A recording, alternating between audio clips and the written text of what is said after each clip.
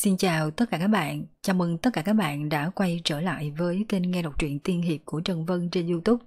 Mời các bạn cùng tiếp tục theo dõi tập 93 bộ truyện Nhân đạo Đại Thánh. Chúc các bạn có những giây phút nghe truyện thật vui vẻ và thoải mái. Đừng quên bấm nút subscribe, đăng ký kênh, like, comment and share video để ủng hộ kênh các bạn nhé. Và Vân cũng xin gửi lời cảm ơn đến một bạn thính giả không đề tên đã donate ủng hộ kênh qua tài khoản Vietcombank. Vân cảm ơn bạn rất nhiều. Và bây giờ mời tất cả các bạn cùng tiếp tục theo dõi tập 93 của bộ truyện này.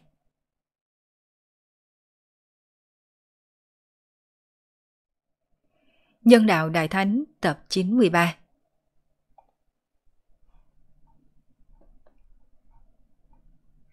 Mặt khác, từ sâu trong đáy lòng của Lục Diệp có thể cảm giác trận pháp mà hắn đang bố trí tốt nhất là không nên vượt qua quá 100 dặm. Vượt qua khoảng cách này sẽ không có tác dụng gì. Dù sao thì thực lực của hắn vẫn còn quá thấp. Đợi ngày sau thực lực cao hơn, bố trí truyền tống trận sẽ ổn định hơn, khoảng cách cũng sẽ gia tăng. Sau khi điều chỉnh truyền tống trận kết thúc, Lục Diệp tĩnh tâm tu dưỡng 1 ngày để bản thân khôi phục đỉnh phong, sau đó nói qua ý định của mình đối với Y Y và Hoa Từ. Không có gì bất ngờ xảy ra, hai nàng đều phải hành động cùng với Lục Diệp. Tu vi hiện nay của Hoa Từ là thiên thất, thủ đoạn giết địch khó lòng phòng bị, hoàn toàn có vốn liếng để một mình lang bạc trong vòng hạch tâm. Trong khoảng thời gian này, thực lực của Y Y và Hổ Phách cũng tiến bộ thần tốc. Mặc dù không dễ đánh giá tu vi cụ thể của bọn hắn, nhưng mà phương diện thực lực tuyệt đối sẽ không kéo chân sau của Lục Diệp. Lần này ta đi một mình, thuận tiện làm việc. Mặt khác tin tưởng ta, các ngươi sẽ không muốn đi trải nghiệm loại cảm giác truyền tống kia đâu. Còn có truyền tống trận ta bố trí lúc này là sức chịu đựng có hạn. Truyền tống một mình ta thì không sao. Nhưng nếu thêm một người nữa, ta cũng không dám chắc, nhất định có thể thành công. Nghe Lục Diệp nhắc tới truyền tống trận, lại nhớ tới những tao ngộ mấy ngày trước của hắn, hai nàng không khỏi tim đập nhanh. Toàn thân máu tươi, quần áo thì tả tơi truyền tống ra ngoài. Tình cảnh kia quả thật là không quá lịch sự. Vậy thì ngươi, ngàn vạn lần phải cẩn thận nha. Hoa Từ dặn dò. Ta biết rồi, ở chỗ này chờ ta là được. Lục Diệp không cần chuẩn bị gì, lập tức khởi hành lên đường. Trước tiên hắn thu hồi trận kỳ còn sót ở cách đó 20 dặm, tiếp theo trực tiếp lấy ra linh thuyền phóng lên trời. Khoảng thời gian Lục Diệp bị nhốt trong vạn độc lâm khoảng chừng 2 tháng. Lúc đầu khi Lục Diệp bị nhốt trong vạn độc lâm, tu sĩ vạn ma lĩnh đều cho rằng hắn không còn sống bao lâu. Nhưng đến hôm nay, tên này vẫn sống rất tốt. Bọn hắn xác định Lục Nhất Diệp đã tìm được một nơi an toàn trong vạn độc lâm. Nếu không thì không có khả năng trốn bên trong một thời gian dài mà vẫn có thể sống sót. Bên phía vạn ma lĩnh sớm đã mất kiên nhẫn, nhưng mà không cam lòng cứ như vậy thối lui. Toàn bộ xung quanh vạn độc lâm, rất nhiều tu sĩ vạn ma lĩnh đóng giữ. Ngay cả trên không trung cũng không ngừng có người tuần tra thăm dò, phòng bị Lục Diệp ngự khí bỏ trốn. Trong vạn độc lâm, Lục Diệp bay lên mấy chục trượng, lúc này mới thoát khỏi màn sương độc. Mây trời xanh biếc, ánh nắng tươi sáng in vào tầm mắt. Lục Diệp sinh ra một loại cảm giác như thấy được ánh mặt trời. Hắn hít sâu một hơi, chỉ cảm thấy toàn thân khoan khoái dễ chịu. Hắn chậm rãi xoay người, trong tầm mắt, cách hắn mấy chục trượng, có một người đang kinh nghi bất định nhìn hắn. Hiển nhiên, người này là tu sĩ phụ trách tuần tra tung tích của Lục Diệp trên không trung của vạn ma lĩnh. Trong vòng 2 tháng không có thu hoạch được gì. Khi Lục Diệp bỗng nhiên xuất hiện trước mắt hắn lại không thể nào kịp phản ứng. Mãi tới khi đối mặt với con người của Lục Diệp, người này mới vừa mừng vừa sợ, quát to. Lục Nhất Diệp!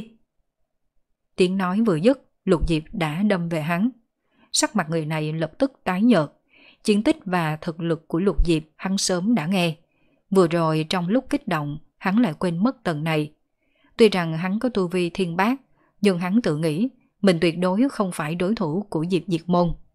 Hắn phát hiện ra không ổn, lập tức vung tay.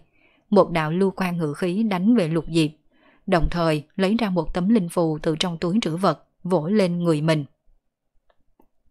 Chỉ một thoáng, quanh thân đại phóng kim quang bao phủ hắn. Linh phù này tu sĩ cấp thấp dùng nhiều hơn một chút, bởi vì thủ đoạn tranh đấu của tu sĩ cấp thấp chỉ có một, linh phù thường thường có thể phát huy ra tác dụng rất lớn. Trước kia, Lục Diệp xuất thân từ Thanh Vân Sơn, một đường chạy tới trụ sở Bích Huyết Tông. Trên đường gặp phải rất nhiều tu sĩ, đều dùng linh phù để đối địch. Nhưng như vậy, không có nghĩa là tu sĩ sau khi tu vi cao hơn sẽ không vận dụng linh phù. Tu sĩ tu vi đến thất cảnh thì rất ít dùng linh phù để công kích. Bởi vì tu sĩ đạt tới thất cảnh có thủ đoạn ngự khí, so sánh linh phù dùng một lần này, tự nhiên có lợi hơn khi đối địch ngự khí. Sau thất cảnh, đại đa số linh phù mà các tu sĩ dùng đều là phòng hộ hoặc là phụ trợ. Hơn nữa phẩm chất cũng cao hơn linh phù mà các tu sĩ cấp thấp dùng. Tỷ như tu sĩ thiên bát trước mặt này, vận dụng chính là một tấm trung phẩm kim thân phù. Có linh phù này hộ thân, cho dù là tu sĩ thiên cửu đến, trong thời gian ngắn cũng đừng mơ tưởng có thể phá vỡ phòng hộ của kim quang. Đương nhiên, mọi việc đều không có tuyệt đối. Tu sĩ ở vòng hạch tâm cũng sẽ vận dụng linh phù có tính công kích. Nếu thật vậy, vậy ngàn vạn phải cẩn thận. Bởi vì những linh phù này không có cái nào mà không có uy lực cực lớn. Phần lớn đều là bảo bối áp đáy rương của người ta. Tu sĩ thiên bát này ngự khí đánh về Lục Diệp, kim thân bảo vệ, có thể nói là làm liền một mạch mà thành.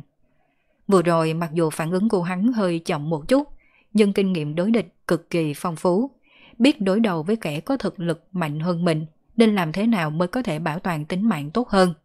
Sau đó hắn liền thấy một đạo đao quang từ trước mặt xẹt qua. Chỉ một thoáng, tầm mắt bị lửa màu đỏ tràn ngập. Tâm thần trong nháy mắt bị sợ hãi vô biên bao trùm. Trung phẩm kim thân phù dưới một đao này ầm ầm nghiền nát. Trường đao sắc bén chém qua cổ hắn giống như cắt đậu hũ, thoải mái cắt qua. Lúc ý thức mơ hồ, tu sĩ vạn ma lĩnh này mới nhận ra tu vi của Lục Diệp đã là thiên bát. Cùng là tu sĩ cấp thiên bát, gã ngay cả một đao của đối phương cũng không chống đỡ nổi. Đao của đối phương vì sao lại sắc bén như vậy? Uy lực một đao kia, ngay cả kim thân phù trung phẩm cũng không ngăn cản nổi. Nghĩ mãi mà không ra. Phần cổ phun ra máu tươi, đầu bay ra ngoài, thi thể không đầu lắc lư rơi xuống phía dưới. Bên hông Lục Diệp có một đạo lưu quang lướt ra, nhẹ nhàng quấn quanh hông tu sĩ vạn ma lĩnh, lúc trở về mang theo một túi trữ vật. Giết người, đoạt bảo, liền mạch lưu loát. Có nhiều thân thủ từ bốn phương tám hướng lướt tới, đồng thời còn có từng đợt la hét. Lục Nhất Diệp ra rồi! Lục Nhất Diệp ở đây! Lơ lửng giữa không trung, tầm mắt của Lục Diệp hơi rũ xuống, tay cầm bàn sơn đao, mũi đao chỉ chéo xuống mặt đất, nhìn tu sĩ vạn ma lĩnh phía trước đang nhanh chóng tiến gần mình. Dưới chân nhẹ nhàng điểm một cái, trong lúc thúc giục linh lực hóa thành một đạo lưu quang phóng tới phía trước. Khi tiến vào vạn độc lâm, tu vi của hắn là thiên thất. Hiện nay tu vi đã tăng lên một bậc, thực lực tăng lên nhiều. Hắn cũng rất muốn xem mình có thể thoát ra khỏi vòng vây hay không. Bị nhiều người của vạn ma lĩnh chặn ở chỗ này hơn 2 tháng, Lục Diệp đương nhiên muốn trả thù. Thoát không ra cũng không sao, bị nhốt trong vạn độc lâm, chỉ cần trốn vào trong đó thì tu sĩ vạn ma lĩnh có nhiều hơn cũng không làm gì được hắn. Phía trước có 5 tu sĩ chặn đường, mắt thấy Lục Diệp đến gần, nhao nhao phóng ra ngự khí lao về hắn. Từng đạo lưu quang ngự khí đang xen lẫn nhau, linh động cực kỳ. Lục Diệp giẫm dưới chân linh thuyền, linh hoạt tránh né từng đợt công kích lao tới. Nếu thật sự không tránh được thì liền dùng bàn sơn đao để ngăn, nhanh chóng rút ngắn khoảng cách. Vẻ mặt 5 người phía trước dần dần trở nên nghiêm túc. Không đợi Lục Diệp đến gần, bọn họ đã nhanh chóng phân tán. Tuy nhiên khi bọn họ vừa ra tay, hộp vũ khí bên hông Lục Diệp đã bắn ra 9 đạo lưu quang, vô cùng chuẩn xác đánh về phía 5 người. Tốc độ và sát thương của 9 đạo lưu quang vượt xa 5 người bọn hắn thi triển ra. Tiếng xe gió suy suy vang lên trong nháy mắt, máu tươi bắn tung tóe, kèm theo tiếng kêu thảm thiết. 5 người phân tán ra, có 3 người ngã xuống phía dưới rừng độc, 2 người còn lại đều bị thương. Lục Diệp đã nhào tới trước mặt một người trong đó. Người nọ thoạt nhìn là một thể tu khí huyết tràn đầy, trên cánh tay đeo một kiện linh khí đại thuẫn. Thấy Lục Diệp liền đánh xuống trước mặt hắn, bàn sơn đao chém xuống, đao thuẫn chạm vào nhau. Ngay lập tức tên kia trợn tròn mắt, chỉ cảm thấy sức mạnh tràn trề quét qua phía trước, thân thể lập tức bị chém bay ra ngoài. Trong lòng hắn kinh hãi không thôi. Đây là binh tu hay sao? một thân lực lượng còn cường đại hơn cả mình. Còn chưa kịp hoàn hồn đã có một thứ nóng rực đập vào mặt. Trong tầm mắt xuất hiện thân ảnh một con chu tước lộng lẫy. Đó là hỏa phượng hoàng thuật mà Lục Diệp đánh ra. Đây là thuật pháp đã lấy được từ Hồng Liên Trùng Tiêu Quyết. Sau khi Lục Diệp thu được đạo linh văn hỏa phượng hoàng này, uy năng đạo thuật pháp này liền tăng lên cực lớn. Hôm nay hắn thi triển ra hỏa phượng hoàng thuật để tạo ra thân ảnh chu tước. Ngay cả hoa văn trên lông vũ cũng có thể phân biệt rõ ràng. Thoạt nhìn giống như là bản thu nhỏ của linh văn hỏa phượng hoàng hủy thiên diệt địa kia. Hỏa phượng hoàng thuật đâm vào trên người thể tu. Hỏa quang cực nóng bao phủ hắn, đốt xuyên khí huyết và linh lực hộ thân của hắn.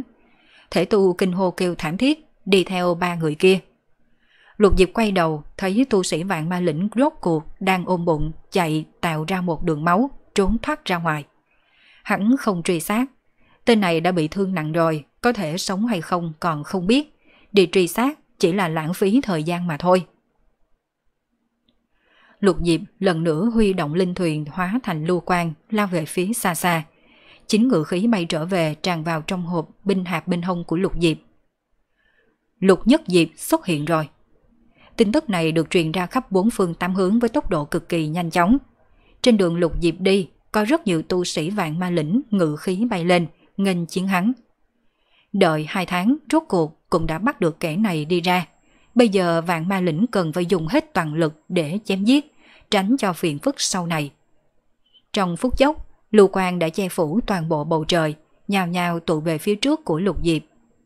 Trên bầu trời vạn độc lâm, Lục Diệp lướt nhanh như gió. Thân hình gần như không dừng, giao đấu với từng nhóm tu sĩ vạn ma lĩnh phụ trách tuần tra trên bầu trời vạn độc lâm. Dọc đường đi, không ngừng có thi thể rơi xuống bên dưới, máu vung vãi khắp trời. Một lát sau, trong tầm mắt xuất hiện một mảng lớn lưu quang, là đại quân vạn ma lĩnh đến. Nhìn qua một lát, gần 1000 người, lít nha lít nhít trong tầm mắt.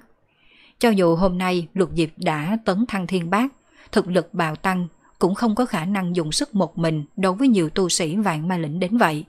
Trừ phi hắn lại chế tạo ra hỏa phượng hoàng linh văn. Nhưng mà 2 tháng trước, vạn ma lĩnh đã bị tổn thất một lần. Đối với chuyện này sao không có phòng bị? Khoảng cách giữa đôi bên nhanh chóng rút ngắn. Tiếng la hét bên vạn ma lĩnh truyền vào trong tai. Phần lớn đều là ỷ vào người đông thế mạnh, la hét, muốn Lục Diệp nhận lấy cái chết. Khi cách nhau 200 thước, thân hình Lục Diệp bỗng phóng lên bên trên. Nhìn tư thế này, dường như là muốn tránh đi đại quân của vạn ma lĩnh, từ chỗ rất nguy hiểm chạy trốn. Ý thức được điều này, bên vạn ma lĩnh nhanh chóng có ứng phó, lập tức thay đổi phương hướng, đồng thời chéo lên bên trên để chặn đường. Đứng dưới mặt đất, ngẩng đầu lên nhìn, có thể thấy đông đảo lưu quang kéo dài thành dải lụa, xông thẳng lên trời. Càng bay càng cao, rất nhanh, lưu quang đầu tiên đã xuyên qua tầng mây, xa xa không thể nhận ra. Không ai có thể biết được bầu trời ở chiến trường Linh Khê hay Cửu Châu cao bao nhiêu. Bởi vì cho tới bây giờ vẫn chưa có người nào bay ra ngoài. Cho dù là thần hải cảnh đại tu sĩ, độ cao cũng có giới hạn. Giới hạn này không phải giới hạn của bản thân, mà là trên không có cửu tiêu thần lôi áp chế. Độ cao đến trình độ nhất định sẽ dẫn tới cửu tiêu thần lôi. Càng bay cao, uy năng của cửu tiêu thần lôi càng lớn. Đến các đại tu thần hải cảnh cũng không có chịu nổi. Có lời đồn rằng nếu có thể đột phá áp chế của cửu tiêu thần lôi, thần hải cảnh có thể nâng cao một bước. Cho nên từ xưa tới nay, rất nhiều đại tu thần hải cảnh đã đạt tới giới hạn tu vi của bản thân, đều sẽ đi khiêu chiến cửu tiêu thần lôi. Nhưng cho tới bây giờ vẫn chưa có ai thành công. Tu sĩ Linh Khê cảnh có thể ngự khí phi hành độ cao tất nhiên là không sao được với thần hải cảnh. Lúc này Lục Diệp có cảm giác rất rõ ràng. Càng lên trên, càng có một loại áp lực vô hình đè lên trên thân thể, khiến cho tốc độ ngự khí của hắn càng ngày càng chậm, thẳng tới khi không còn cách nào bay cao hơn nữa. Trong bóng tối, cảm giác nguy cơ còn cao hơn. Nếu dự đoán không sai, đó chính là cảm giác nguy cơ mà cửu tiêu thần lôi trong truyền thuyết mang đến. Quay đầu nhìn, có mấy chục đạo lưu quang cấp tốc hướng đến gần, tốc độ cực nhanh, vượt qua sức tưởng tượng. Hơn nữa bên trong lưu quang lại có tiếng kiếm vang lên. Cảm giác nhạy bén làm cho Lục Diệp bị hấp dẫn, bởi lưỡi kiếm sắc bén, bàn tay trở nên ngứa rang. Hơn 10 đạo lưu quang này đều là thân ảnh của kiếm tu. Bên trong Cửu Châu, nếu bàn về tốc độ sát thương và ngự khí, không có lưu phái nào có thể so được với những tên điên kiếm tu. Kiếm tu cùng quỷ tu đều là lưu phái trời sinh có thể giết địch ở mọi cấp độ. So với những quỷ tu xuất quỷ nhập thần, tinh thông ẩn nấp ám sát, thì các kiếm tu sở dĩ có thể vượt cấp giết địch là vì bọn hắn đều đặt trọng tâm tu hành vào sát phạt chi đạo. Bởi vì lòng không có tạp niệm, cho nên mới có thể dùng kiếm phá Cửu Châu. Nguyên nhân chính là vậy, trong tất cả lưu phái, số lượng kiếm tu mới là ít nhất, thậm chí so với y tu còn ít hơn. Như Bắc huyện Kiếm Tông, Bình Châu nhất phẩm tông môn, từ trên xuống dưới toàn bộ tông môn cũng chỉ có 1000 người. Nhìn khắp Cửu Châu, bất kỳ một tông môn nhất phẩm nào đều không có khả năng xuất hiện tình huống như vậy. Nhưng đại sự có thể chấn động toàn bộ 800 kiếm tu xuống Thiên Sơn, đủ khiến cho toàn bộ Cửu Châu phải chấn động. Điều đó đại biểu Bắc huyện Kiếm Tông từ trên xuống dưới đã dốc hết toàn bộ lực lượng rồi. Hạo Thiên Minh có kiếm tu, Vạn Ma Lĩnh đương nhiên cũng có kiếm tu. Bây giờ hơn 10 vị kiếm tu từ thế lực khắp nơi hội tụ đến, mới lại chủ lực cùng chỗ dựa để đuổi giết Lục Diệp. Trước đó Lục Diệp vừa tiến vào vòng hạch tâm, lúc các tu sĩ Vạn Ma Lĩnh đuổi giết hắn đã lĩnh giáo tốc độ ngự khí của hắn, cho nên muốn theo kịp tốc độ ngự khí của Lục Diệp cần phải có các kiếm tu xuất mã. Tu sĩ của các lưu phái khác căn bản là không có đủ năng lực. Hơn 10 vị kiếm tu này cũng không có phụ sự kỳ vọng, tốc độ ngự khí quả thật nhanh hơn những người khác rất nhiều, thậm chí còn nhanh hơn cả Lục Diệp. Mặc dù Lục Diệp quyết tâm thử sức với bản lĩnh của kiếm tu, nhưng mà đầu óc hắn vẫn chưa có bị bệnh, tất nhiên không có khả năng dùng sức một người để đối kháng với mấy chục kiếm tu nổi danh sát phạt. Bị những kiếm tu này quấn lấy nhất định không có kết cục gì tốt. Vì vậy lúc bay đến chỗ cao nhất, Lục Diệp liền nhanh chóng trở về. Dưới ánh mắt kinh ngạc của mấy chục kiếm tu đang chuẩn bị đến gần, Lục Diệp lấy tốc độ còn nhanh hơn vừa rồi bay xuống phía dưới. Ngự khí bình thường, Lục Diệp quả thật không nhanh bằng đám kiếm tu này, nhưng mà hắn có linh văn hệ phong, có thể sử dụng bất cứ khi nào. Mắt thấy Lục Diệp làm vậy, nhiều tu sĩ Vạn Ma Lĩnh cảm thấy không ổn rồi. Giờ này khắc này, bởi vì truy kích Lục Diệp, các tu sĩ Vạn Ma Lĩnh vốn dĩ trận thế khá chặt chẽ đã trở nên rõ ràng. Nhóm có thực lực mạnh nhất ở chỗ cao nhất, có thực lực thì ở giữa, tốc độ ngự khí chậm hơn thì đều là nhóm người thực lực kém cỏi nhất ở phía bên dưới. Chỉ trong vòng chưa đầy 10 hơi thở ngắn ngủi, Lục Diệp đã như thiên thạch từ trên trời rơi xuống, khoảng cách với độc chướng chỉ còn 30 thước. Linh thuyền dưới chân lóe lên, kích hoạt linh văn phong hành, hóa thành một đạo lưu quang, bỗng chuyển hướng đánh về phía trước. Ở vị trí này tu sĩ Vạn Ma Lĩnh cơ bản đều là thiên thất tu vi, cho dù là thiên bát cũng không có nhiều. Mắt thấy Lục Diệp lướt tới, chúng tu sĩ nhào nhào xuất chiêu. Chỉ một thoáng, những đạo lưu quang cùng thuật pháp đánh về phía Lục Diệp. Tu sĩ ngự khí chiến đấu cùng trên mặt đất đấu chiến là hai chuyện khác nhau. Không nói ngự khí phi hành đối với các tu sĩ tinh thần tiêu hao cùng kiềm chế, ở không trung đấu chiến, không gian di chuyển cũng sẽ càng linh hoạt hơn. Người tinh thần cường đại trong không trung đấu trận không nghi ngờ sẽ chiếm tiện nghi rất lớn. Như Vũ Yến đang vỗ cánh xuyên qua trong mưa to gió lớn, thân hình của Lục Diệp bất định tránh đi khu vực công kích dày đặc nhất, né thoát thần đạo thuật pháp cùng ngự khí đánh tới. Bàn sơn đao trong tay hắn không ngừng vung vẩy, ngăn cản một ít công kích tán loạn, đâm đầu vào trong trận địa của phe địch. Hộp binh hạp vang lên, 9 món vũ khí phân tán bay ra, hóa thành 9 đạo lưu quang, bọc lấy cơn bão tử thần, mang đến khí tức hủy diệt. Máu tươi phun ra tung tóe, theo lưu quang bay lượn, tiếng kêu thảm thiết không ngừng vang lên. Nơi Lục Diệp đi qua là một trận gió xoáy đẫm máu, thịt nát bay tứ tung. Sau lưng hắn là tu sĩ Vạn Ma Lĩnh đã tử vong. Một tia lưu quang màu đỏ bay ra, đuổi theo bóng dáng của hắn như truy tinh ủng nguyệt. Chờ khi Lục Diệp phá trận hình lao ra khỏi Vạn Ma Lĩnh, sau lưng đã có thêm 30 điểm lưu quang màu đỏ đang đuổi tới. Mỗi một điểm lưu quang đều đại biểu cho sự vẫn lạc của một tu sĩ. 30 điểm chính là 30 tu sĩ vẫn lạc. Sẽ có càng nhiều người bị thương. Ánh lưu quang dồn dập rơi vào trong ấn ký chiến trường của Lục Diệp rồi biến mất không thấy. Trên bầu trời, thi thể tu sĩ Vạn Ma Lĩnh rơi xuống như bánh bao, ngã vào trong khói độc xanh biếc. Tổn thất tuy không nhỏ nhưng so với số lượng tu sĩ vạn ma lĩnh thì chẳng là gì. Tiếng kiếm vang lên, chính là đám kiếm tu trở lại chiến đấu. Từng đạo phi kiếm bộc phát ra ánh sáng chói xuyên qua trời cao. So với tu sĩ lưu phái khác ngự khí linh hoạt thì càng thêm sát thương.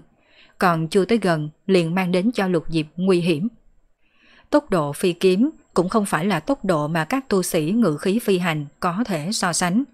Cơ hội là trong nháy mắt kiếm quang dâng lên, từng đạo phi kiếm đã giết đến gần. Thân ảnh Lục Diệp đột nhiên rơi xuống phía dưới, trực tiếp rơi vào độc chướng vô biên, rồi không thấy tung tích. Từng đạo kiếm quang đuổi sát theo, xâm nhập vào trong vòng độc chướng. Nhưng rất nhanh, đám kiếm tu phát hiện có gì đó không ổn. Bởi vì sau khi phi kiếm của bọn hắn rơi vào vòng độc chướng, thì nhanh chóng trở nên trì trệ. Hơn nữa, liên hệ với mình cũng yếu bớt. Linh tính của từng thanh phi kiếm suy yếu nhiều. Chất độc trong độc chướng có tính ăn mòn cực cao. Loại ăn mòn này không thể nghi ngờ là khắc chế linh khí của các tu sĩ. Tình huống không ổn rồi.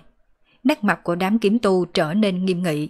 Mặc cho bọn hắn có nhiều người hơn, thực lực có mạnh tới đâu, tranh đấu trong phạm vi vạn độc lâm, quyền chủ động vĩnh viễn đều nắm trên tay của Lục Nhất Diệp này. Lục Nhất Diệp này dám vọt thẳng vào trong độc chướng, nhưng mà bọn hắn dám hay sao? Cách đó mấy trăm trượng, độc chướng bị phá vỡ, thân ảnh Lục Nhất Diệp phóng lên cao. Trên đó đang có một số tu sĩ vạn ma lĩnh quan sát, thực lực không tính là quá mạnh. Lần này bọn hắn không kịp cảnh giác, sau khi phát hiện ra Lục Diệp xuất hiện liền nhao nhao tránh đi, nhưng mà cuối cùng vẫn có vài người phản ứng chậm một chút. Là một trận giết chóc nổ ra, từng bóng người từ trên trời rơi xuống kêu la thảm thiết. Hơn 10 vị kiếm tu lập tức chia binh làm hai đường, một đường bay sát độc chướng ngự kiếm phi hành, đoạn tuyệt đường lui có thể trốn vào độc chướng của Lục Diệp. Một đường binh khác thì đuổi theo không tha. Kể từ đó Lục Diệp muốn trốn vào trong chướng ngại cũng rất khó, trừ phi hắn có thể đột phá vòng vây của những kiếm tu này.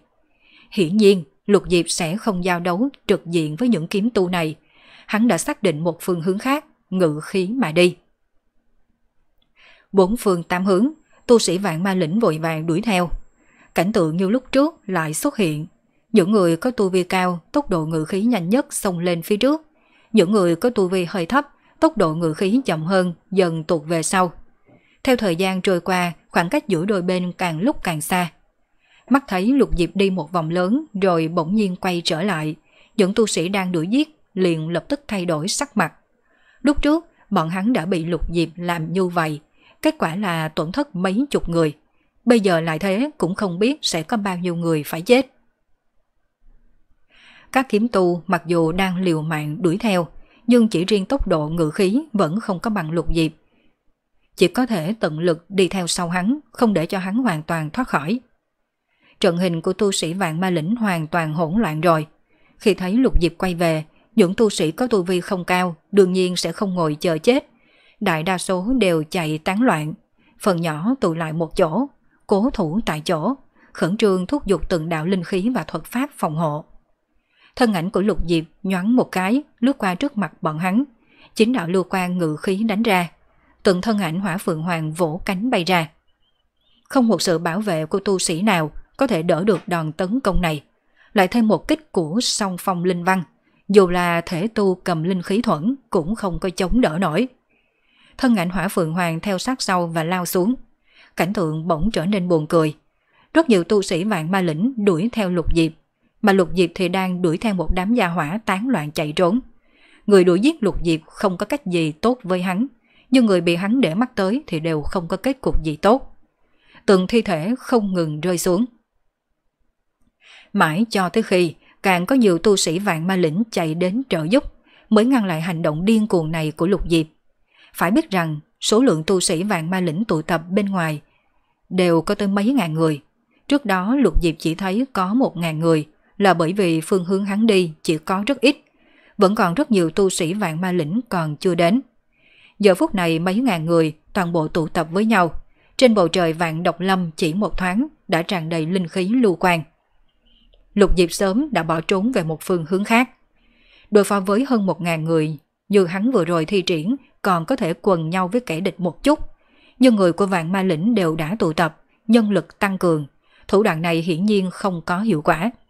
Huống chi, tuy thời gian giao đấu với địch không dài, nhưng một thân linh lực của hắn tiêu hao không ít, nhất là phải thi triển phong hành linh văn cho linh khí phi hành, tiêu hao càng lớn hơn. Có thể nói trong số linh lực tiêu hao, hết 6 phần là vì phương diện này. Điều khiến cho Lục Diệp cảm thấy bất mãn là khả năng khống chế ngự khí phi hành của bản thân hắn không có đủ linh hoạt. Hắn rất khó để giống như cự giáp, hoàn mỹ khống chế phi hành linh khí dưới chân mình. Cùng ngự khí phi hành tranh đấu với con người luôn có cảm giác uể oải. Cự giáp thì không, hắn trên phương diện ngự khí phi hành thì có bản lĩnh mà người thường khó có thể chạm tới.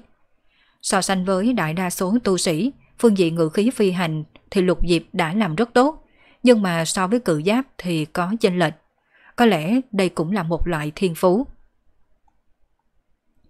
Đằng sau vẫn có đám truy binh, đặc biệt là những kiếm tu giống như giòi trong xương không thoát.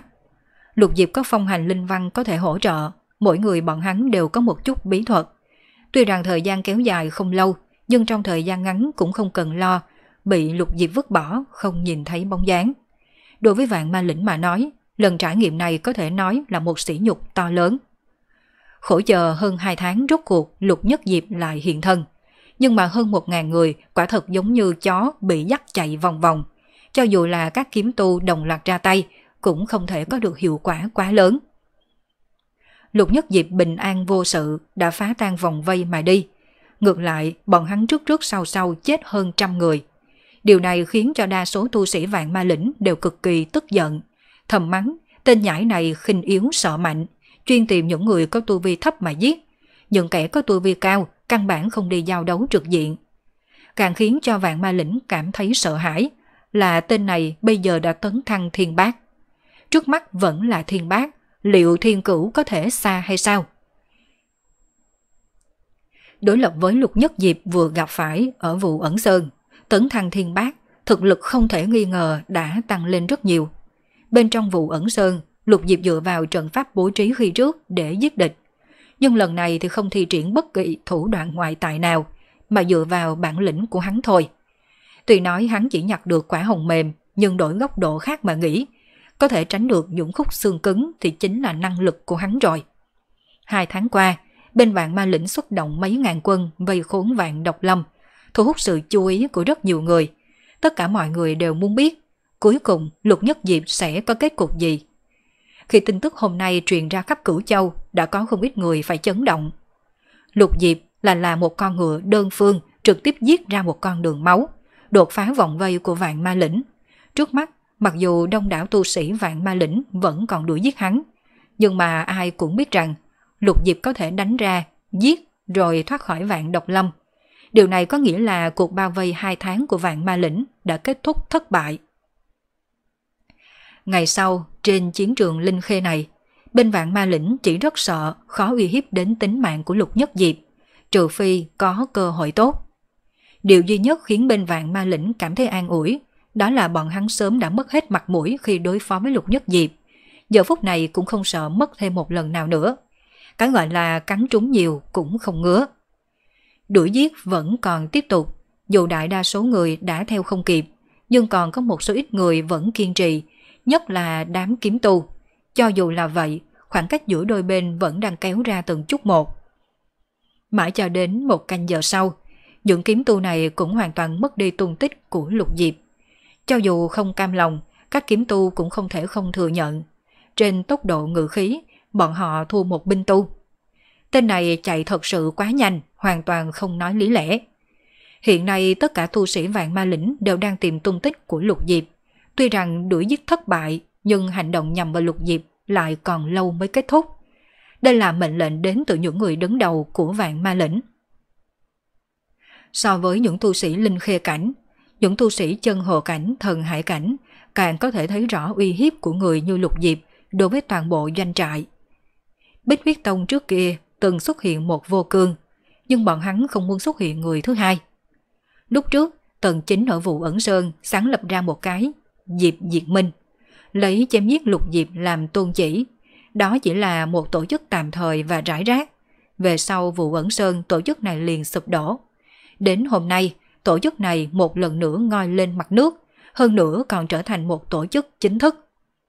Tự tay cầm đầu linh khê bản hiện tại, vị cô xuất thân tông môn nhất phẩm đạo Huyền Tông đã dẫn đầu rồi. Ngắn ngủi nửa ngày tuyên bố gia nhập vào vòng tròn hạch tâm Diệp Minh, có đến mấy trăm tông môn. Bên phía Vạn Ma Lĩnh, hầu như tất cả cường giả linh khê bản đều có trong đó. Thế phải chém giết gã trước khi Lục Diệp tấn chức thiên cửu. Một mặt, những người đứng đầu phía sau những tông môn này đã hạ lệnh cần phải giải quyết Lục Nhất Diệp tại chiến trường linh khê. Mặt khác, đối với những tu sĩ linh khê cảnh, thật sự không dám để cho Lục Diệp sống sót. Hiện nay tu vi thiên bát của người này đã khó xử lý vậy rồi.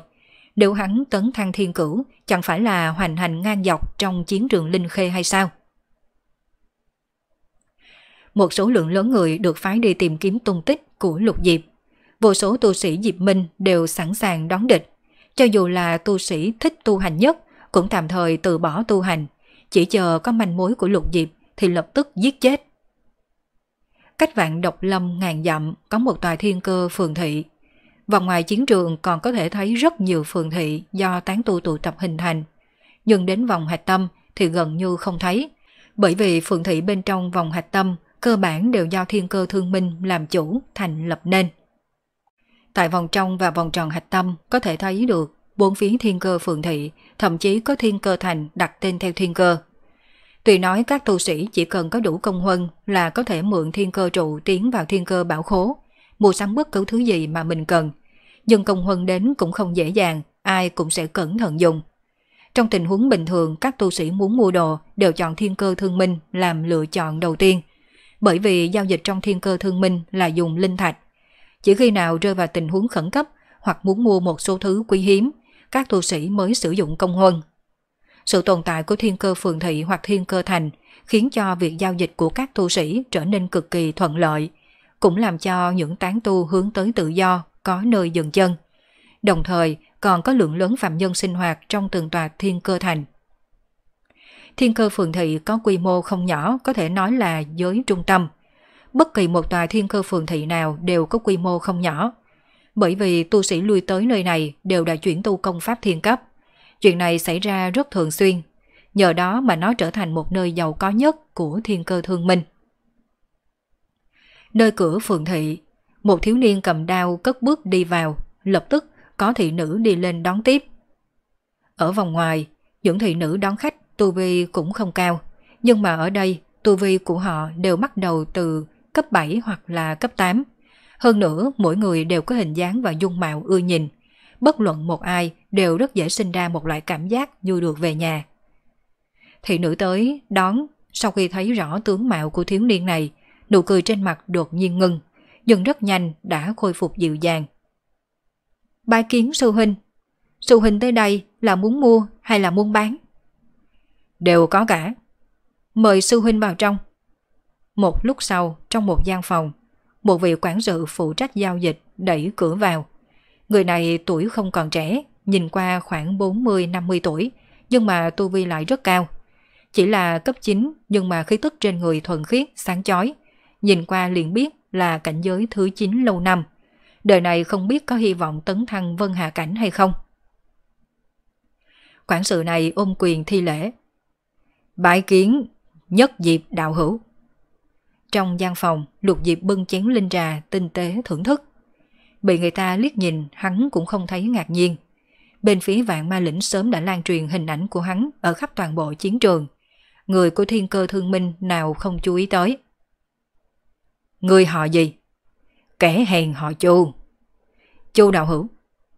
Nhất Diệp đạo hữu có thể tiến đến thiên cơ thương minh, thật sự là vinh hạnh. Ý tứ nho nhỏ, xin hãy vui vẻ nhận cho. Chu quản sự nói như vậy rồi lấy ra một cái túi trữ vật đẩy đến trước mặt Lục Diệp. Lục Diệp khó hiểu nhìn hắn. Hắn ra vào thiên cơ thương minh nhiều lần rồi, đây là lần đầu tiên trải qua chuyện người ta tặng quà. Chu quản sự cười giải thích. Thương minh là nơi kinh doanh buôn bán, không chịu nổi sự va chạm của hai phe, cũng không phải là tránh nạn của bất kỳ ai. Mong rằng Nhất Diệp đạo hữu thứ lỗi cho. Trong lòng Lục Diệp biết rõ người ta đang lầm tưởng hắn chạy đến thương minh để tị nạn. Nội tình của thương minh ta có nghe qua. Chu quản sự không cần coi nhẹ mình. Hơn nữa, Thường Minh có thiên cơ phường thị hoặc thiên cơ thành. Trước giờ đều là nơi ngừng chiến. Trước kia cũng không phải là không có ai tới Thương Minh tị nạn. Làm sao ta lại không thể đến? Chu quản sự đáp. Không thể so sánh như vậy được. Trước kia những người đó liên lụy ân oán không tính là chuyện lớn. Nhưng mà bây giờ nhất dịp đạo hữu đã tác động đến hai phe. Đương nhiên nếu như đạo hữu cứ muốn ở lại đây, Thương Minh sẽ không cự tuyệt. Chỉ cần đạo hữu ở bên trong Thương Minh sẽ che chở an toàn cho đạo hữu. Ai cũng đừng hòng ở chỗ này tổn thương đạo hữu. Thương Minh khí sinh tài, nhưng cũng không thể là dở thủ đoạn lôi đình. Câu này không kiêu ngạo, không tự ti, rất rõ ràng cho thấy thiên cơ Thương Minh không muốn gây chuyện, nhưng cũng không sợ phiền phức. Lục Diệp đã sớm cảm thấy bối cảnh của thiên cơ Thương Minh không đơn giản, từ tên của nó cũng có thể nhìn ra. Phóng mắt nhìn toàn bộ Cửu Châu, chỉ có một thế lực như vậy dám lấy tên thiên cơ. Thiên Minh hay là Vạn Ma Lĩnh đều không có hai chữ thiên cơ. Ta đến đây không phải là để tránh nạn đâu. Lục Diệp đưa tay đẩy túi trữ vật trước mặt trở về. Chu quản sự ngạc nhiên. Vậy kẻ hèn này hiểu nhầm đạo hữu rồi. Lục Diệp lại lấy ra 2 cái túi trữ vật, rồi lấy ra một cái ngọc giản. Ta bán ít đồ, thuận tiện mua một ít trần kỳ và những thứ khác. Chu quản sự cầm lấy túi trữ vật cùng ngọc giản xem qua, khoe mắt nhìn không được giật giật, trong lòng kinh hãi. Lục Nhất Diệp này rốt cuộc đã giết bao nhiêu người mới có thể có chiến lợi phẩm phong phú như vậy. Về phần đồ vật mà hắn muốn mua trong ngọc giản không phải là đại sự gì, phần lớn đều là một ít trần kỳ thường gặp. Lục Diệp muốn mua bao nhiêu cũng có thể mua. Đạo hữu khi nào cần? Vậy thì phải xem các ngươi nhớ ta đi lúc nào. Ta cũng không muốn bị người khác vây ở nơi này. Mấy ngày trước vừa trải qua chuyện này, có chút bóng ma tâm lý. Đạo hữu xin chờ một lát. Chu quản sự nói xong rồi muốn quay người rời đi. Cho ta mượn thiên cơ trụ của Thương Minh dùng một lát. Đạo hữu mời đi theo ta. Theo Chu quản sự ra khỏi sương phòng, dưới sự dẫn dắt của một thị nữ tiến vào thiên cơ điện của thiên cơ Thương Minh. Bên trong Thương Minh cũng có thiên cơ điện, bên trong có thiên cơ trụ. Hơn nữa thiên cơ trụ trong Thương Minh không giới hạn, bất kỳ ai cũng có thể sử dụng. Nhưng nghe nói mỗi lần vận dụng đều cần phải giao nộp một ít công huân, đại khái là phí sử dụng. Trong thiên cơ điện không có một bóng người, Lục Diệp đi đến trước thiên cơ trụ, thúc giục ấn ký kết nối với bảo khố thiên cơ. Quả nhiên thiên cơ trụ của Thương Minh để có thể tiến vào thiên cơ bảo khố cần tiêu hao 50 điểm công huân. 50 điểm công huân mặc dù không tính là nhiều, nhưng tuyệt đối không ít. Dùng tính mạng của tu sĩ để đổi lấy, dựa vào tu vi trước mắt của Lục Diệp cũng phải giết mấy tên tu sĩ thiên cấp. Xem lại số công huân của bản thân, 9.843 điểm. Đây là con số sau khi trừ 50 điểm công huân phí sử dụng. Để mua trận kỳ bày trận ở Tam Thánh Viện, hắn đã tiêu sạch số công huân còn lại không nhiều lắm của mình rồi. Lúc này mới ngắn ngủi không đến 3 tháng, lại có gần vạn điểm công huân. Phóng mắt nhìn toàn bộ chiến trường Linh Khê, tốc độ thu hoạch công huân từ xưa tới nay sợ rằng không một ai có thể vượt qua Lục Diệp. Chủ yếu là hắn giết rất nhiều, nhất là khi hắn có tu vi thiên thất đã giết địch. Giết một thiên thất chỉ có 10 điểm công huân, nhưng nếu giết một thiên bát, vậy chính là 22 điểm, giết một thiên cửu chừng 36 điểm. Công huân có được sau khi vượt cấp giết địch đều tăng lên gấp mấy lần. Lục Diệp hơi suy nghĩ một chút, tiêu phí 8.000 điểm công huân, mua 40 phần địa tâm hỏa. Như vậy công huân cũng chỉ còn 1.843 điểm.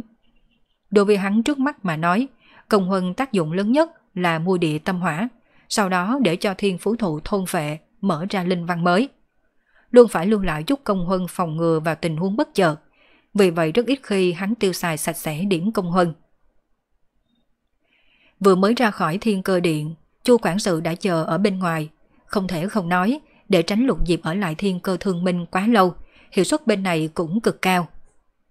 Đưa trở về 2 túi trữ vật, Chu quản sự nói: đây là trận kỳ mà đạo hữu cần, đạo hữu xin nhìn một chút. Lục Diệp mở túi trữ vật ra, nhìn một chút rồi khẽ gật đầu. Hắn không tính toán giá trị của những trận kỳ này với giá trị của những thứ mình đã bán. Dưới thế cục hiện nay, chắc chắn thiên cơ Thương Minh sẽ không chiếm lợi thế của hắn. Bọn họ chỉ mong hắn mau mau đi càng nhanh càng tốt, tránh dẫn tai họa tới đây. Lục Diệp cất kỹ túi trữ vật, cất bước ra ngoài. Trong đại sảnh, mấy cặp mắt nhìn hắn chăm chăm. Hiển nhiên đều là tu sĩ vạn ma lĩnh nhận được tin tức chạy tới. Nhân số không tính là nhiều, chỉ tầm 4-5 người mà thôi. Từ khi hắn gia nhập thương minh cho tới giờ, trước sau chỉ nửa chén trà, nhưng mà bên vạn ma lĩnh đã nhận được tin tức.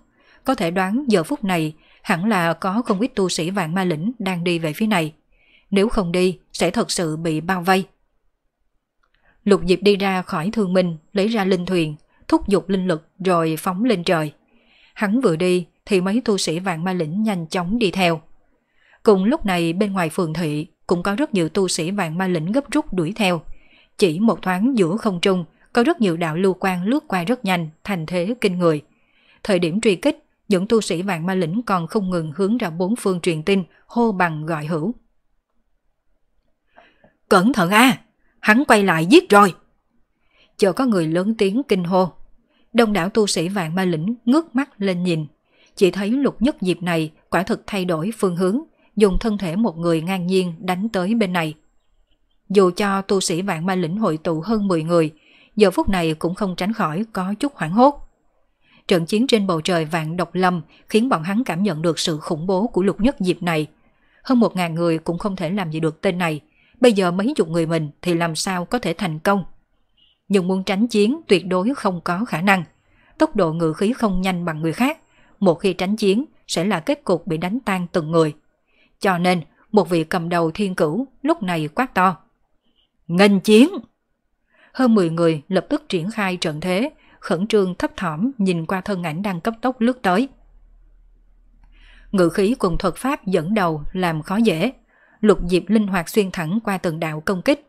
Trên người thỉnh thoảng còn hiện ra quang mang ngự thủ linh văn, ngăn cản công kích không được. Chính luồng linh khí bên trong binh hạp bay ra, mở đường ở phía trước, nhanh chóng tới gần trận địa của quân địch. Ở phía trước có mấy thể tu đang chắn, mỗi người đều cầm một kiện linh khí phòng hộ của riêng mình, thần sắc ngưng trọng. Thân ảnh của Lục Diệp đâm vào tên thể tu có tu vi thấp nhất. Cùng lúc này một tiếng nổ mạnh truyền ra, ánh lửa phụ cận cũng chém xuống trường đao. Trong nháy mắt, thể tu kia như thiên thạch từ trên trời rơi xuống, rớt xuống bên dưới. Thân ảnh của Lục Diệp không bị cản trở chút nào, trực tiếp xuyên qua trận địa địch. Bàn sơn đao vung ra, mang theo một chuỗi mưa máu. Ngay lúc hắn xuyên qua trận địa phe địch, lại có mấy người theo sát thân ảnh của thể tu kia rơi xuống dưới. Vừa đối mặt, mấy người đã bỏ mạng. Nét mặt mấy chục người vạn ma lĩnh càng thêm nặng nề. Tu sĩ thiên cửu quát to: đừng có hoảng hốt, hắn không kiên trì được bao lần đâu. Tuy nói bên bọn hắn đã chết vài người, nhưng trong nháy mắt giao tranh vừa rồi, Lục Diệp cũng đã chịu không ít công kích. Chỉ có điều bị linh văn ngự thủ ngăn cản nên mới có thể không bị thương. Nhưng chiến đấu như vậy, đối với hắn mà nói, linh lực tiêu hao rất là nhiều. Các tu sĩ thiên cấp đều không phải kẻ ngốc, đương nhiên biết rõ Lục Nhất Diệp này không có khả năng một mực dũng mãnh như thế. Hơn nữa, nếu bọn họ có thể ở chỗ này kéo chân Lục Diệp, chờ cho đồng bọn chạy đến, chết mấy người cũng là đáng. Ngay khi tiếng nói của tu sĩ thiên cấp kia hạ xuống, Lục Diệp lại một lần nữa thay đổi phương hướng đánh tới. Tình cảnh như vừa rồi xuất hiện, mấy chục người công kích căn bản không thể làm gì được hắn. Đại đa số ngự khí cùng thuật pháp công kích bị hắn tránh đi. Chỉ có ít bộ phận đánh vào trên người hắn, còn bị linh văn ngự thủ ngăn cản, không bị thương chút nào. Thân ảnh bị linh lực nóng rực bao bọc một lần nữa xuyên qua trận, sau đó có mấy người chết dưới đao hoặc ngự khí. Giữa không trung, Lục Diệp dừng thân hình, cúi đầu nhìn linh thuyền của mình. Mới có một đạo công kích, hắn suýt nữa không thể tránh thoát. Trên linh thuyền nhìn ra một vết lõm, cũng may không ảnh hưởng đến tính năng chỉnh thể của linh thuyền. Lực phòng hộ của loại linh khí phi hành cỡ nhỏ này cũng không được tốt cho lắm. Trong thời gian ngắn nếu bị quá nhiều công kích đánh trúng, khẳng định không chịu nổi. Dưới cục diện như vậy, nếu như Lục Diệp không có linh khí phi hành, vậy cơ bản cũng chỉ có thể chờ chết. Những tu sĩ vạn ma lĩnh phía đối diện hiển nhiên cũng nhận ra điểm này. Sau một hồi xì xào bàn tán, chỉ có thể lại gần Lục Diệp một chút, mới có thể chào hỏi linh khí phi hành của hắn. Nếu thật sự có thể hủy linh khí phi hành của Lục Diệp, thì đó chính là một đại công. Ngay khi bọn hắn nghĩ như vậy, Lục Diệp giơ tay điểm một cái. cách mấy chục trượng, linh lực nóng rực tạo ra một thân ảnh hỏa phượng hoàng, vỗ cánh đánh tới bọn hắn. Mấy chục tu sĩ vội vàng đồng lòng ngăn, nhưng mới chặn được một đạo hỏa phượng hoàng thuật, lại có đạo thứ hai theo sát nữa là đạo thứ ba, liên miên không dứt, không ngừng. Uy năng của mỗi một đạo thuật pháp đều mạnh đến thần kỳ, sức mạnh nóng rực thiêu đốt không gian đến vặn vẹo, tia lửa văng khắp nơi. Chúng tu sĩ Vạn Ma Lĩnh quá sợ hãi, nhất thời không biết Lục Nhất Diệp này rốt cuộc là binh tu hay là pháp tu. Cho dù là pháp tu thiên cửu cấp, tốc độ thi pháp cũng không nhanh như hắn. Hơn nữa uy năng của thuật pháp này mạnh đến không hợp với lẽ thường. Càng làm cho bọn hắn cảm thấy khiếp sợ là dưới sự che giấu của từng đạo hỏa phượng hoàng thuật, còn có từng đạo ngự khí tùy cơ đánh tới, làm cho người ta khó lòng phòng bị. Phòng tuyến dày đặc kiên cố bị đánh vỡ, lưu quan ngự khí thừa cơ xuyên thẳng, liên tục phát ra tiếng kêu thảm thiết. Chỉ một lát sau đã chết hơn 10 mấy người. Nhân số giảm đi, lực phòng ngự giảm mạnh. Mắt thấy Lục Nhất Diệp đang nhào tới đánh giết, tu sĩ thiên cấp này cũng không chống đỡ nổi, khẽ quát một tiếng. Chạy! Vừa dứt lời hắn là người đầu tiên chạy ra ngoài. Những tu sĩ Vạn Ma Lĩnh còn lại thấy vậy, có một người tính là một người, tất cả đều chạy tán loạn. Lục Diệp đang định đuổi giết, bỗng thấy rất nhiều lưu quang từ phía xa đang phóng tới. Hiển nhiên là viện quân của Vạn Ma Lĩnh đang chạy đến. Rơi vào thế khó chỉ có thể rời đi trước. Được vị xếp hạng trong linh khê bảng của đạo Huyền Tông, dẫn đầu tổ chức lại Diệp Minh nghiêm mật truyền tin. Từng đạo tin tức không ngừng truyền ra bốn phương. Một khi có người phát hiện ra tung tích của Lục Diệp, tu sĩ của Diệp Minh ở gần đó sẽ đi tới trước tiên, tuyệt nhiên không cho hắn cơ hội thở dốc. Mấy ngày sau, Lục Diệp cùng tu sĩ Diệp Minh gặp phải chiến tranh lớn nhỏ bùng nổ mấy chục lần. Bình quân mỗi ngày đều phải đánh 7-8 trận. Nếu số lượng kẻ địch không nhiều, Lục Diệp sẽ tận lực giết địch. Nếu số lượng quá nhiều, vậy thì bỏ chạy trước. Trảm Diệp Minh tổn thất không ít nhân thủ, trong đó có không ít tu sĩ thiên cửu cấp. Trong một chỗ rừng núi, trên bầu trời có rất nhiều tu sĩ bay qua bay lại. Ngay cả trên mặt đất cũng có tu sĩ kết bạn mà đi, dò xét hành tung của Lục Diệp. Dưới sự truy tìm của số lượng tu sĩ khổng lồ Trảm Diệp Minh, cho dù Lục Diệp có thể tạm thời thoát khỏi truy kích, cũng khó có thể ẩn nấp trong thời gian dài. Toàn bộ vòng hạch tâm của tu sĩ Vạn Ma Lĩnh hiện tại đều lấy chém giết Lục Nhất Diệp làm nhiệm vụ hàng đầu. Về phần những nhiệm vụ khác, tất cả đều bỏ sang một bên. Nửa canh giờ trước, Trảm Diệp Minh bên này có một nhóm nhân thủ gặp phải Lục Diệp, đại chiến một trận. Ngay sau đó Lục Diệp chạy trốn. Trảm Diệp Minh bị mất bóng dáng của hắn, có thể xác định chính là hắn vẫn còn ở khu vực này. Về phần trốn ở đâu còn phải tìm kiếm. Thành thật mà nói, biểu hiện của Lục Diệp mấy ngày nay khiến cho tất cả tu sĩ Vạn Ma Lĩnh đều cảm thấy khiếp sợ. Không nói đến thực lực bản thân hắn mạnh không hợp với thói thường. Thời điểm tại Thiên Thất, hắn đã giết chết tu sĩ Thiên Cửu. Bây giờ đến Thiên Bát, tu sĩ cấp Thiên Cửu bình thường căn bản không phải là đối thủ của hắn. Càng khiến cho bên Vạn Ma Lĩnh khó hiểu hơn là năng lực tiếp tục phát triển của Lục Diệp. Không lâu sau khi Lục Nhất Diệp thăng cấp lên Thiên Bát, khai khiếu hẳn chỉ mới hơn 300, linh lực trong cơ thể có hạn. Mấy ngày nay hắn hầu như không có thời gian khôi phục, làm sao có thể kiên trì. Cho dù là Vân Hạ Cảnh cũng phải dầu hết đèn tắt mới đúng. Nhưng mà trên thực tế, một trận chiến nửa canh giờ trước, Lục Nhất Diệp này vẫn biểu hiện thành thạo như cũ, chỉ là thần sắc có vẻ hơi mỏi mệt.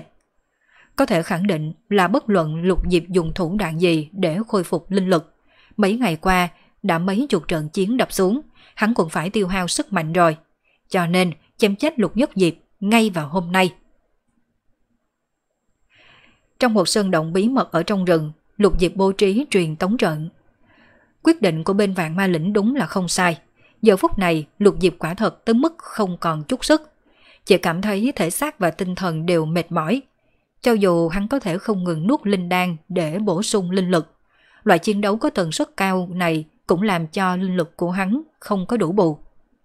Giờ phút này một thân linh lực của Lục Diệp chỉ còn lại không đến 2 thành. Mặc dù còn có sức đánh một trận, nhưng mà thật sự không còn có ý định đó nữa. Chiến đấu mấy ngày vừa rồi, dù cho hắn có linh văn ngự thủ cũng không tránh khỏi thụ thương. Hơn nữa, linh thuyền của hắn đã sắp hư. Tu sĩ linh khê cảnh nếu không có linh khí phi hành, dưới thế cục như vậy, cơ bản không khác gì chờ chết.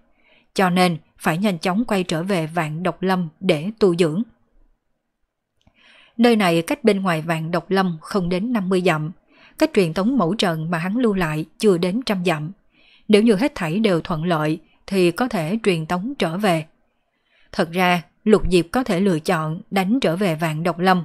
Hắn có thể từ trong Vạn Độc Lâm đánh ra, đương nhiên cũng có bản lĩnh đánh trở về. Nhưng như vậy sẽ bại lộ hành tung của hắn. Tới khi đó, vạn ma lĩnh lại vây quanh Vạn Độc Lâm. Lần sau hắn đi ra còn phải phí một chút công sức. Mượn dùng truyền tống trận thì không có băn khoăn này. Ai cũng không biết hắn đi đâu. Có thể nói là thần không biết quỷ không hay. Chờ cho Lục Diệp đến Vạn Độc Lâm cẩn thận tu dưỡng. Tu sĩ Vạn Ma Lĩnh còn phải tìm kiếm tung tích của hắn, giống như ruồi nhặn không đầu di chuyển lung tung. Loại cảm giác đem ngàn vạn kẻ địch đùa bỡn trong lòng bàn tay đúng là không tệ chút nào. Trận kỳ đánh xuống tạo ra khung hình truyền tống trận.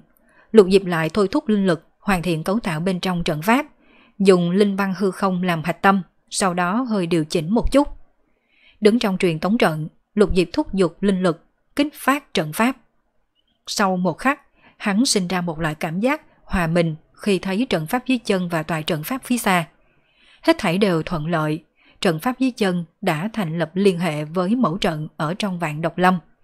Nhưng mà hồi tưởng lại cảm giác truyền tống, sắc mặt của Lục Diệp có chút phát khổ. Hắn cắn răng kích phát trận pháp hoàn toàn. Tâm trí của hắn đột nhiên trầm xuống, cảm giác một cước đạp vào vực sâu không đáy một lần nữa rơi xuống. Cùng lúc này xung quanh thân thể truyền đến lực áp bách cường đại, như có một bàn tay vô hình không ngừng khiến hắn bẹp bẹp. Trong quá trình này, hắn hoàn toàn vô lực phản kháng, chỉ có thể thúc giục linh lực hộ thân. Cảm giác sảng khoái, một lời khó nói hết. Gần như ngay khi Lục Diệp thúc giục truyền tống trận, một đội tu sĩ Vạn Ma Lĩnh dò xét tung tích của hắn đã nhận ra linh lực dao động ở đây. Rất nhanh, tin tức truyền ra bốn phương, tu sĩ xung quanh nhanh chóng hội tụ. Chốc lát sau, nơi cử động bí mật đã đứng đầy thân ảnh của các tu sĩ. Ngay trên bầu trời cũng bày ra thiên la địa võng, chỉ chờ Lục Nhất Diệp hiện thân liền giết chết. Xác định hắn ở đây sao? Có tu sĩ Thiên Cửu bỗng mở miệng hỏi. Tu sĩ phát hiện ra động tĩnh nơi này liền đáp. Người của chúng ta không tiến vào nơi đây, nhưng nơi này lại có sóng linh lực truyền ra, chắc hẳn là của Lục Nhất Diệp. Hình như không có mùi vị của người sống. Để ta vào xem sao. Một tu sĩ cao to vạm vỡ lên tiếng nói. Người cẩn thận, có bẫy đấy. Tu sĩ Thiên Cửu cấp lắc đầu nói. Lục Nhất Diệp kia tinh thông trận đạo, tùy tiện tiến vào trong, nói không chừng sẽ rơi vào cạm bẫy do hắn giăng ra. Có người yểm sư hoặc là người của lưu phái ngự thú ở đây hay không? Ta là yểm sư. Có tu sĩ diện mạo bình thường đứng ra. Điều tra tình hình bên trong đi. Vị yểm sư kia gật đầu, lấy từ trong túi trữ vật ra một vật trông như một con mèo con, thúc giục linh lực kích hoạt. Con mèo nhỏ linh hoạt vọt vào bên trong hang. Một khắc sau, linh lực dao động kịch liệt từ bên trong truyền ra, tự như có thứ gì nổ tung. Ánh lửa hung mãnh theo cửa hang phun ra, khiến cho một đám tu sĩ nhìn thấy mà trong lòng run sợ, thầm mắng, Lục Nhất Diệp kia quả là gian trá, nơi này thật sự có cạm bẫy. Nếu không phải là yểm sư kia để cho cơ quan thú đi vào dò đường, cho dù là ai đi vào bên trong cũng tuyệt đối không có kết cục tốt. May mà bọn hắn đủ cẩn thận để cho yểm sư kia phái cơ quan thú đi vào dò đường. Có trận tu hay không? Tu sĩ Thiên Cửu kia lại lên tiếng hỏi. Lần này có không ít người đứng ra. Hắn tiện tay chỉ vào mấy người. Vào xem với ta. Dưới sự dẫn dắt của hắn, một nhóm mấy người cất bước tiến vào trong động. Rất nhanh lại đi ra. Bên trong không tra ra được quá nhiều manh mối hữu dụng, duy nhất có thể xác định Lục Nhất Diệp kia quả thật từng ở bên trong, bày ra một tòa đại trận bạo liệt. Về phần những thứ khác liền không nhìn ra, bởi vì bên trong đã bị bạo liệt, nổ tung thành một mảnh hỗn độn. Ngay cả trận kỳ lưu lại cũng bị triệt để phá hủy đi. Nửa canh giờ trước, Vạn Ma Lĩnh bên này mất đi bóng dáng của Lục Nhất Diệp, sau đó hắn dừng lại ở đây. Như vậy vấn đề đã đến, Bây giờ hắn đang ở đâu chứ? Một mảnh đất phong thiên tỏa địa này là tu sĩ vạn ma lĩnh. Cho dù Lục Nhất Diệp kia có bản lĩnh lớn cỡ nào cũng đừng mơ chạy thoát. Nhưng mà hết lần này tới lần khác lại không tìm ra hắn. Điều này khiến cho một đám người vạn ma lĩnh nghĩ mãi mà không thông. Cuối cùng nhận định rằng Lục Nhất Diệp kia đại khái có thủ đoạn ẩn nấp, tránh thoát sự điều tra của bọn hắn. Sự tình trở nên khó giải quyết. Nếu như Lục Nhất Diệp kia thật sự có loại thủ đoạn ẩn nấp không thể tưởng tượng này, vậy phải làm thế nào mới có thể tìm ra hắn? Kết thúc tập 93 bộ truyện Nhân Đạo Đại Thánh. Cảm ơn tất cả các bạn đã theo dõi.